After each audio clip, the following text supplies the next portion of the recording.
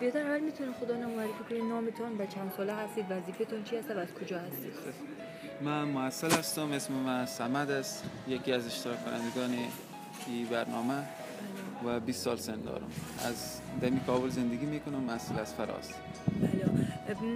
شما چی باعث شد که شما به اینجی، یعنی انگیزه تان چی بود که برای دیدن این نمایشگاه بیایید؟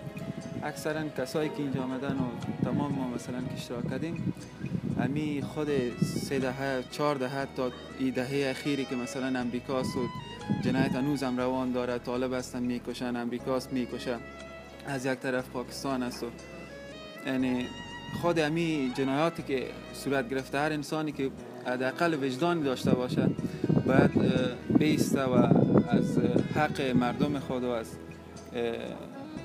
از این هایی که شده باید علیه کسایی که جنایت میکنه باید بیسته.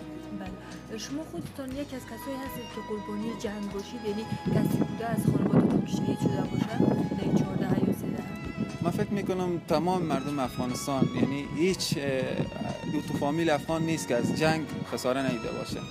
این تنها کسایی نیست که مثلا در کشتار اینا خساره دیده باشه، کسایی از مهاجر شدن، خانه خود از دست دادن، خانه‌شان در طول جنگ بمباردمان شده، زمینایشان غصب شده، تالم توسط زورمندا غصب میشه. یعنی از جنگ خسارمند همگی است. من هستم، یعنی این تو کسی در افغانستان شادیاف نشه که از جنگ خسارمند نباشه.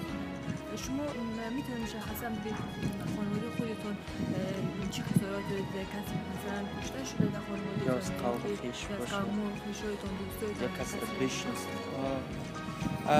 ما در طول جنگ خود ما مهاجر شدیم، پاکستان رفتیم، خانه نبود و معلومدار کار نیست، هزار رنج و مشکلات دیدیم. بالاخره با هزار مشکلات آدم دانستیم به پای خود دوباره بیستیم. یعنی همون رقم در فامیلای دیگه ما دور که است یا نزدیک است، اکثرا کسایی بوده که پدر خود از دست داده، زنای بیوه هستن.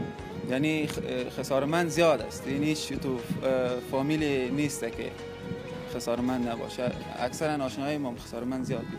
شما در حال حاضر حضور ذهن دارید مثلا یک از اقوامتون که شهید شده باشه، کشته شده باشه و اینکه داستانش برای ما مشخصا تعریف کنید که چرا و چی؟ از کدام دوستتون شنیده باشیم در مورد پدرش باشه، کاکاش باشه، بالاخره قوم خیش باشه؟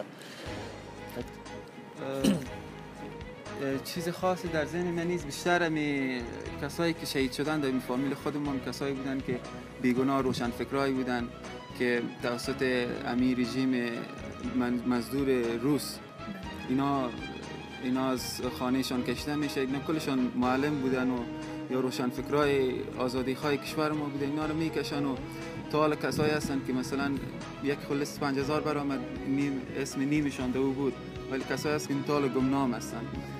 یعنی کسای زیادی بودن که از خانهشان برده شدن و به گورای دست جمعی سپرده شدن. یعنی در پولیگونی پلچرخی و دیگه جایی که بودن زیاد کسایی